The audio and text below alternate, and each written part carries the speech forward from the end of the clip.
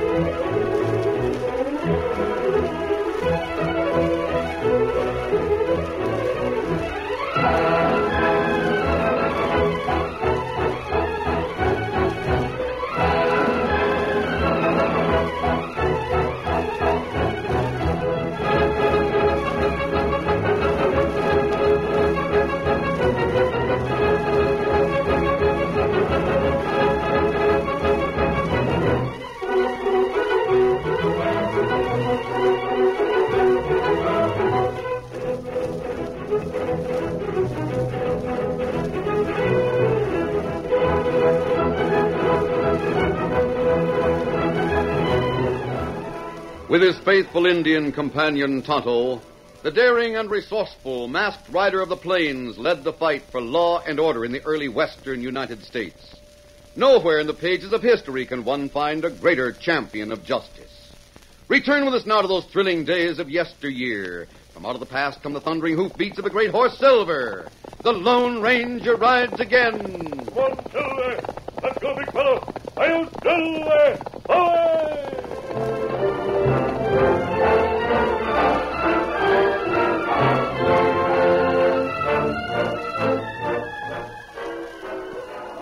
The Lone Ranger and Tonto had watered their horses in the wooded stream and were ready to continue on their journey. Tonto, there are those bloodhounds again. They seem to be heading in this direction. If prisoners escape, them come this way, maybe. Yes, they would head for the woods. Still, how long can they remain at large, I wonder? Not long, Kimasabi. Too many Quiet. Quiet, Tonto.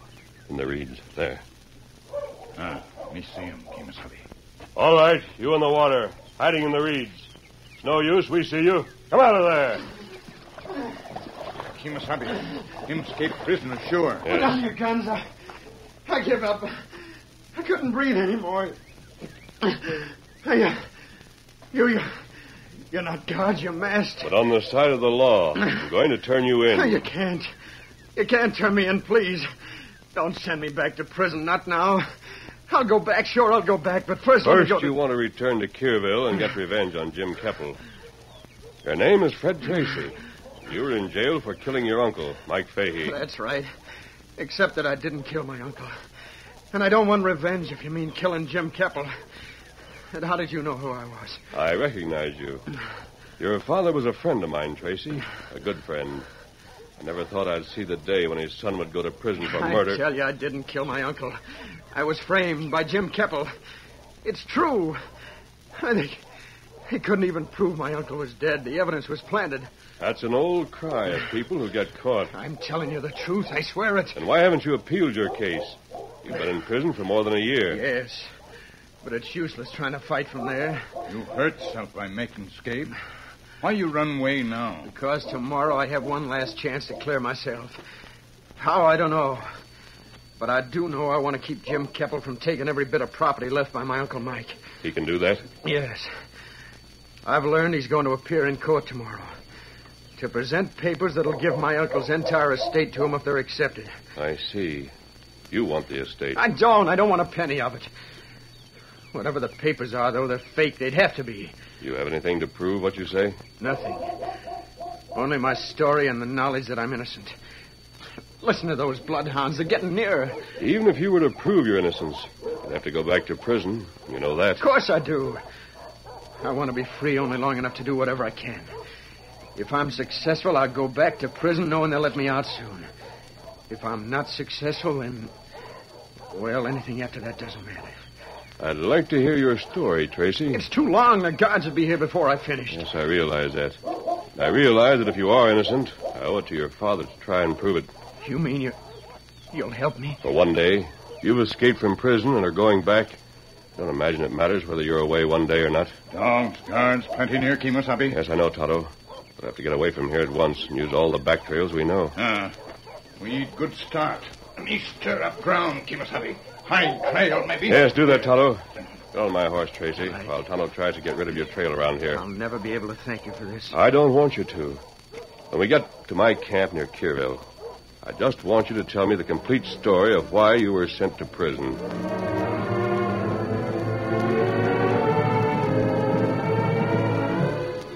The Lone Ranger, Tonto, and Fred Tracy had arrived at a secluded spot on the outskirts of Kearville late that evening.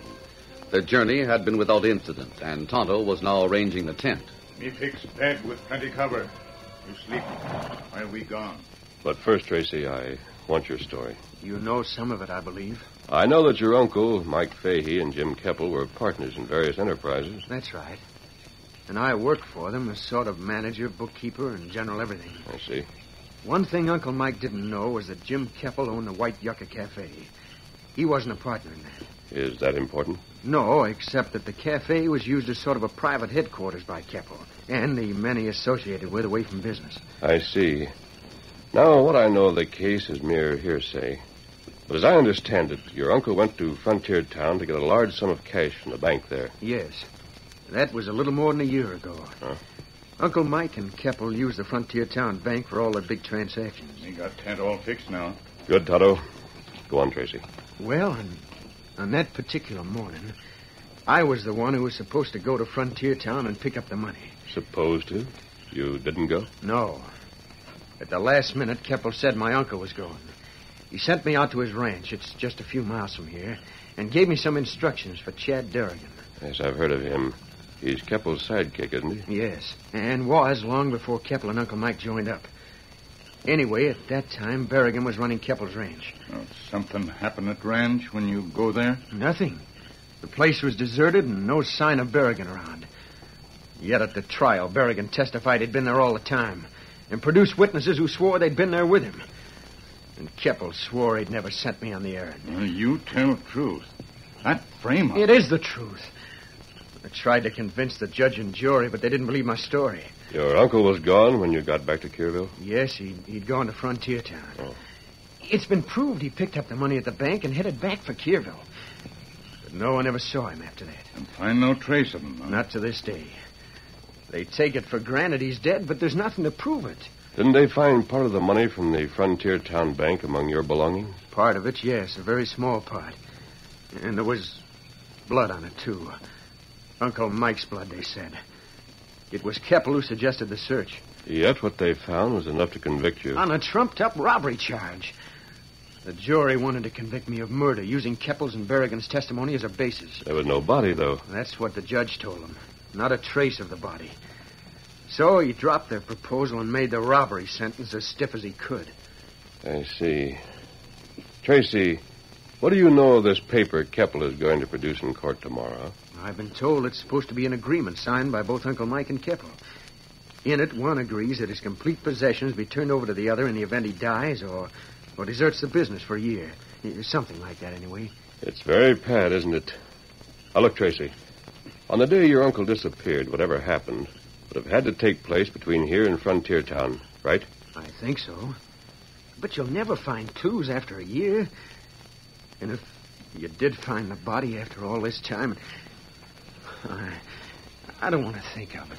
Identification would be the important thing. How would you identify your uncle, forgetting his physical setup? Well, his clothes, for one thing. He always wore complete black outfits with a gray Stetson. Oh? And then, well, the most outstanding thing was the beaded belt. A beautiful, elaborate belt given him by Chief Manawanta. Chief Manawanta? Me know him. And one he prized so much, he always wore it. Come here, Tonto. Oh, Kemosabe. Tracy, look at Tonto's belt, will you? All right. Get near the fire, Tonto. Uh-huh. Yeah, that's it. Now, Tracy, was your uncle's belt anything like that? yes. I didn't think there was another. Yes, like that, except that, well, his name was on the belt. Not in beads. It seems as if the beads had been left off where the name was written. You could do that to your belt, couldn't you, Tonto? Kimasabi. Take a few hours, maybe, but me do it. What are you going to do, stranger? I'm not quite sure yet. Maybe there's a way of making Keppel break so that he'll expose himself. We'll see. Well, we'll get going to Kierville, Tonto. If Keppel's not at the White Yucca Cafe, he'll be at his ranch, most likely. It'll be late when you get to Kierville. We'll make it by midnight. But before we visit Keppel, I think we'll see the sheriff first. Keppel can wait.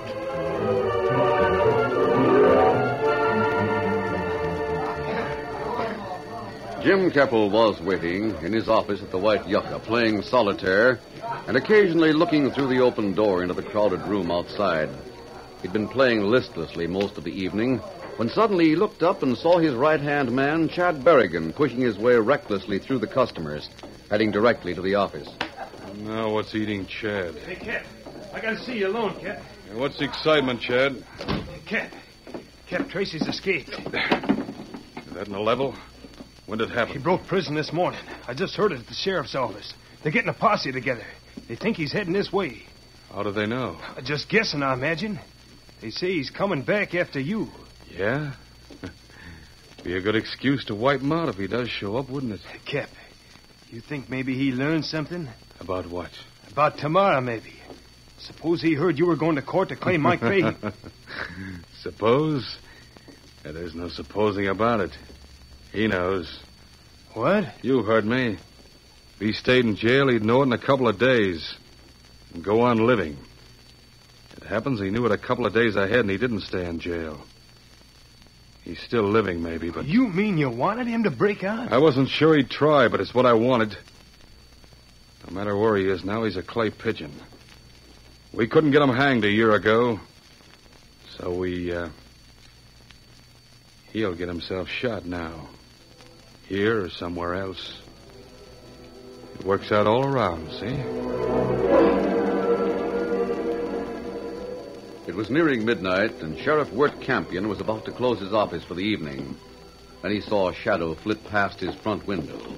Without hesitating a moment, he rushed to the door and jerked it open, gun in hand. All right, you, up with your hands. One move towards your gun, and that's it. Now step inside here. Well, an Indian. Sneaking around outside, huh? Well, we'll soon find out why. Me tell you why. Shut up and turn around. Thank you, Sheriff. What the... Suppose you turn around and face me. That's the way. I think he's got it. He got Masked man together, eh? A trick. Yes, a trick, Sheriff. But it worked well, didn't it? What do you want? Whatever it is, you won't get it. My posse will Your get after posse is you. out searching for Fred Tracy. How do you know that? Because I happen to have Fred Tracy. You have. Say, what is this? A trade, if you'll listen, Sheriff. I'll trade you Fred Tracy for 12 hours. Now you're talking nonsense. What do you mean? Just what I said. I can produce Tracy if you'll cooperate with me in the cause of justice. I won't cooperate with you in anything. You're nothing but... Say, what is that you've got in your hand there?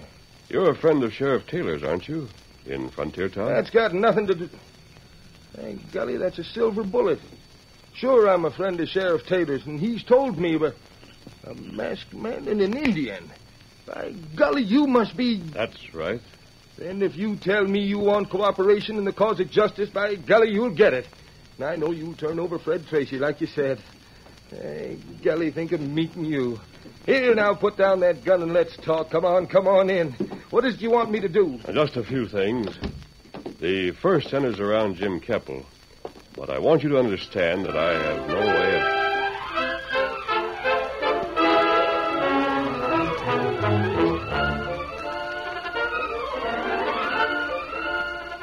The curtain falls on the first act of our Lone Ranger story. Before the next exciting scenes, please permit us to pause for just a few moments.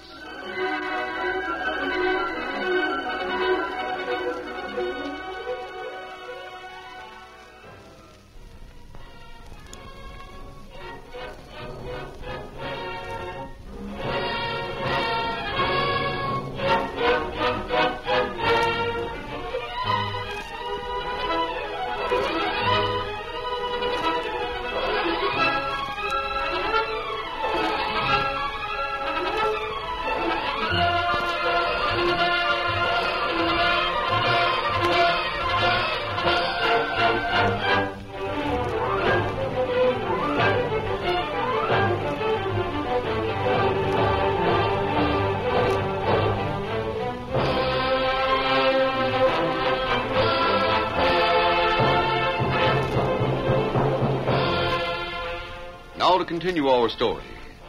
It was after midnight when Jim Keppel and Chad Berrigan finished another conference at Keppel's ranch house. Keppel looked with pride at the papers he would present in court in the morning. Yeah, this is a nice job, Chad. Great. Right down to that fake notary signature. Good thing the case comes up before Kingsley and... Hey, what's that? It was at the window. Someone rapping? Sounded like that. I'll see who it is. If there was anybody there. Oh, that's the door. Someone's there. I've got it covered, Chad. Come on in. I said come on in. Hey, what is this? Get over and open that door, Chad. I'll get the door. Get your head. Kent, there's no one here. Hey, the window again. Leave that door and come on over here, Chad. Somebody's being wise. Yeah, it looks that way. I'll open the window. Hey, the door again. No, you don't. Pull it. Someone shut that door, Chad, from the outside. I can't see anyone near the window, Kent. It's a trick. I'll keep the window covered. You go outside and see who's around. Be careful now, Chad. I'll watch out. Something's funny here. You wait there, Kep. I'll go around the side and look. While Jim Keppel faced the window, his gun pointing at the opening, Chad Berrigan hurried out the front door, gun in hand, and walked into the night. He peered about him in the inky darkness and saw no one. Then he turned a corner. Don't move another inch, Berrigan. You're covered. Hey, who are you? Where'd you come from? Never mind.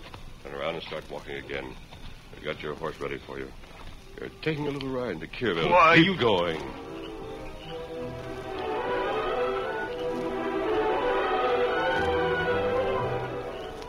While Jim Keppel watched the window in his ranch house, his gun arm tensed, his whole being alert, the Lone Ranger and Tonto rode back to Kierville with the reluctant Chad Berrigan between them. It was shortly before dawn when the masked man and Tonto appeared once more, where the sheriff had been waiting most of the night in his office. Sheriff, we have Berrigan tied up. He's out in your stable. Is that all right with you? Oh, I'm afraid this is all too high-handed. I'm using my office To for... find the truth. Just wait till this is over, Sheriff. Now, that window tapping and door pounding nonsense didn't work on Keppel, did it? I'll bet he's back there fighting with phantoms right now. Yeah, he's on edge. And unless I miss my guess, he'll take off when dawn breaks and ride here.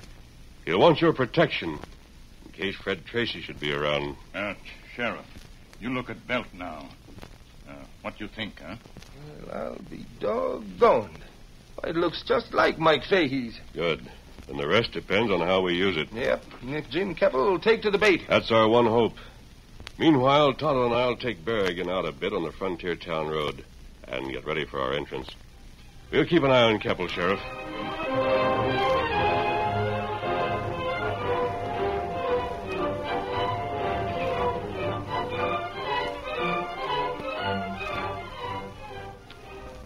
Tonto, cut those ropes on Berrigan. Remove that gag from his mouth.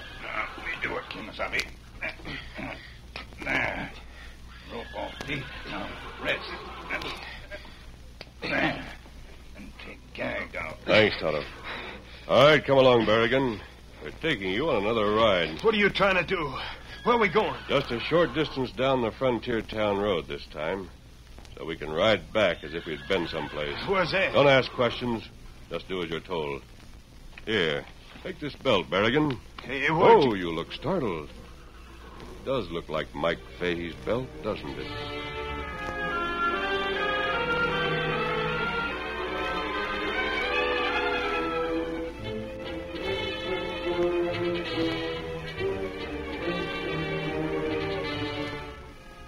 The Lone Ranger had guessed rightly.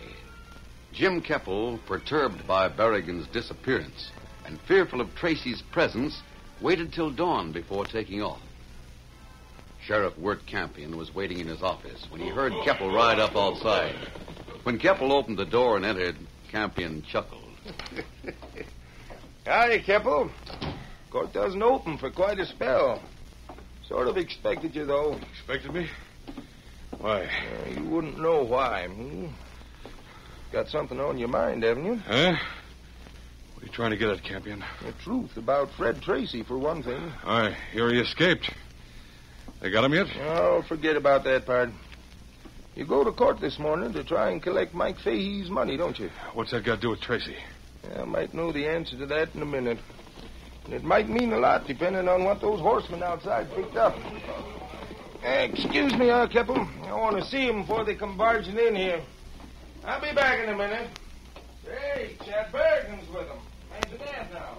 You wait a minute. As Sheriff Campion bustled out the door, Jim Keppel, suspicious and ill at ease, tried to understand the sheriff's allusions.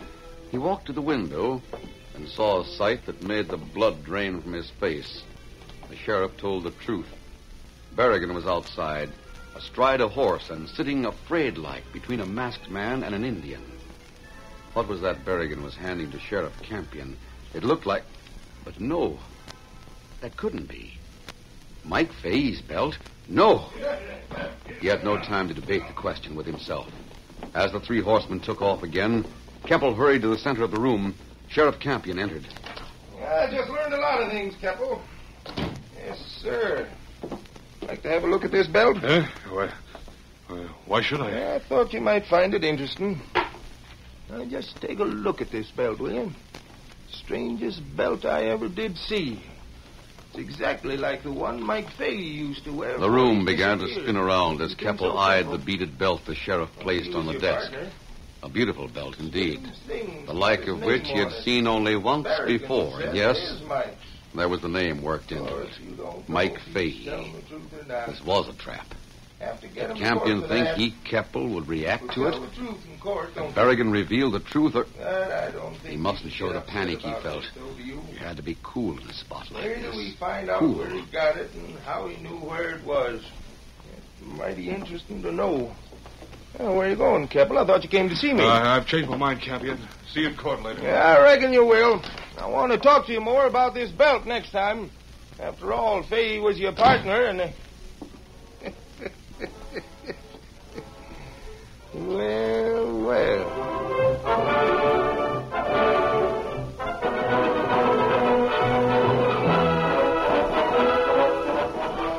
Outside the sheriff's office, Jim Keppel walked slowly to give an air of composure, just in case Campion was watching him from the window.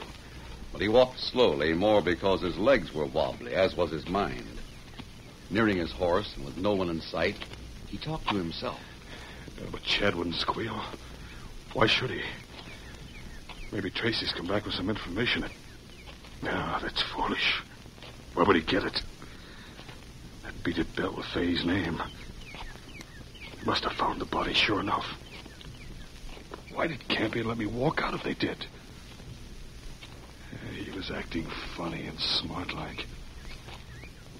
Maybe he's just playing a cat-and-mouse game. I wonder. I better ride away from here pronto. Here I am, Bullet. Steady now. Yeah, that's it. All right, get up, Bullet. Yeah, what'll I do? Wonder what Campion expect me to do when I saw those clothes in that belt. Break down? Something like that, I bet. Sure. Those clothes weren't Fahey's, the belt either. Everybody knows he wore things like that.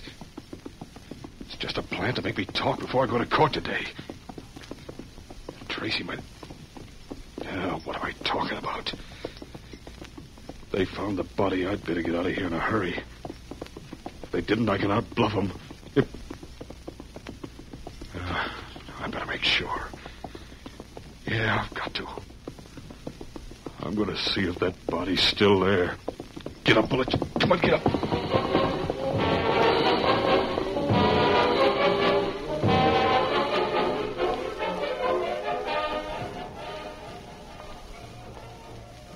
Jim Keppel made his way to the cave where Mike Fahey's body had been left more than a year ago. A cave deep in the hills and hidden from view. He made his way stealthily so that no one could see, hear, or follow him. And if they did, they hadn't. He was in the far reaches now, walking steadily, his heart beating louder than the steps that seemed to echo around him from all sides. And now he was at the turn that would give him the answer he sought. He closed his eyes for a moment, then opened them as perspiration fell from his brow. Now if... It's here. That body's still here. They didn't find it. The body or the rest of the money. They didn't find the body. They have now, Keppel. No. No, they'll never find your body either. Too slow, Kettle. Too slow mentally, too. Didn't know you were followed. You let yourself be fooled by the belt we fixed for you. My shoulder, That's only a wound, Keppel. It's going to be much worse than that. I'll take you right on to Sheriff Campion's office. Otto should have arrived there with Fred Tracy by now.